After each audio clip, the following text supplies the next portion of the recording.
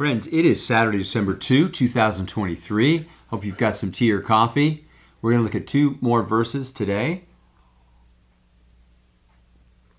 from Matthew chapter 1, the 17 verses of Jesus' genealogy. One of the things that's pointed out in this genealogy, just before I read these verses, is this number 14. There are 14 generations from Abraham to David, King David, from David to the deportation, from the deportation to Jesus. So it's three groups of 14. Why is 14 important? Well, 14 is Matthew's way of hinting to us that Jesus is the key point of the genealogy, that everything's leading towards him, because the Hebrews did not have numbers. They used each letter had a numeric value among their consonants. And so, for instance, David's name has 3 consonants in Hebrew, and each of those, it's 2 consonants really, but one twice. And the numeric value is 4, 6, and 4, which is 14. And so 14 is the numeric value of David's name. As I mentioned before, the story told in the genealogy is one of this humble beginning, one family, Abraham. Nation begins to grow. It culminates most spectacularly in King David, who expands the territory to its greatest lengths. And so he's the kind of the great king of Israel.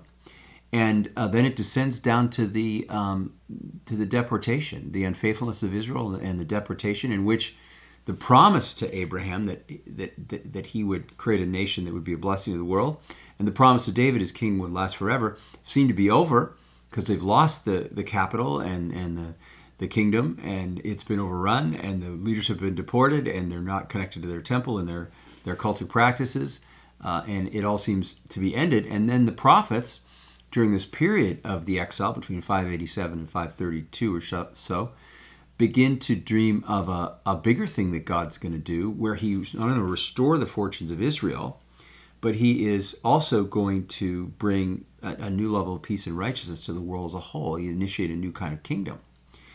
And the figure that centers on is someone who will be a son of David. He'll be in David's line. And so the 14 is a reminder that God is at work bringing forth a Messiah who'll fulfill the promises to the patriarchs and to David and the hopes of the prophets that begin in the exile. And so the son of David idea is very key. And so here I want to read verses 6 and 12. You'll see what I mean in Matthew's genealogy. Matthew 1:6. Jesse was the father of King David, and David was the father of Solomon by the wife of Uriah. There's that way of referring to Bathsheba without mentioning her. And after the deportation to Babylon, Jeconiah was the father of Salathiel, and Salathiel the father of Zerubbabel. So what connects these verses? The deportation on the one hand, and the kingship of David that's mentioned. The theological crisis that the deportation brought on was really one of confidence that the covenant was still in operation and that the promises of God would be fulfilled. And then in the exile, they met a God who was active even in Babylon, beyond their borders and Jerusalem and beyond their other practices.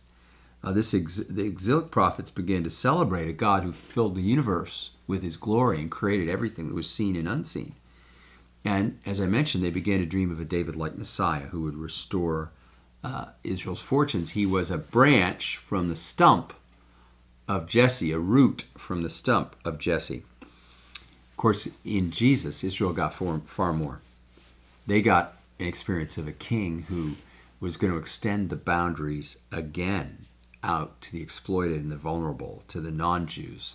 He was going to bring a kingdom that brought a life that was itself stronger than death. It's amazing that God has a human genealogy, but it's even more amazing that through that Jesus, in that human genealogy, he gives us the opportunity to have a divine genealogy. Because through his love, we are now brought into his family. We're adopted. God works by adoption. And we're adopted just like Joseph adopted Jesus. Isn't it fascinating? Jesus was not biologically Joseph's son. He was adopted. Just as Joseph adopted Jesus, so we are also adopted, but we're adopted into this line. It includes the Jewish relatives of our Lord, all those heroes, with all their flaws, going back through the generations, more than 42 generations. Matthew was selective in the names that he used.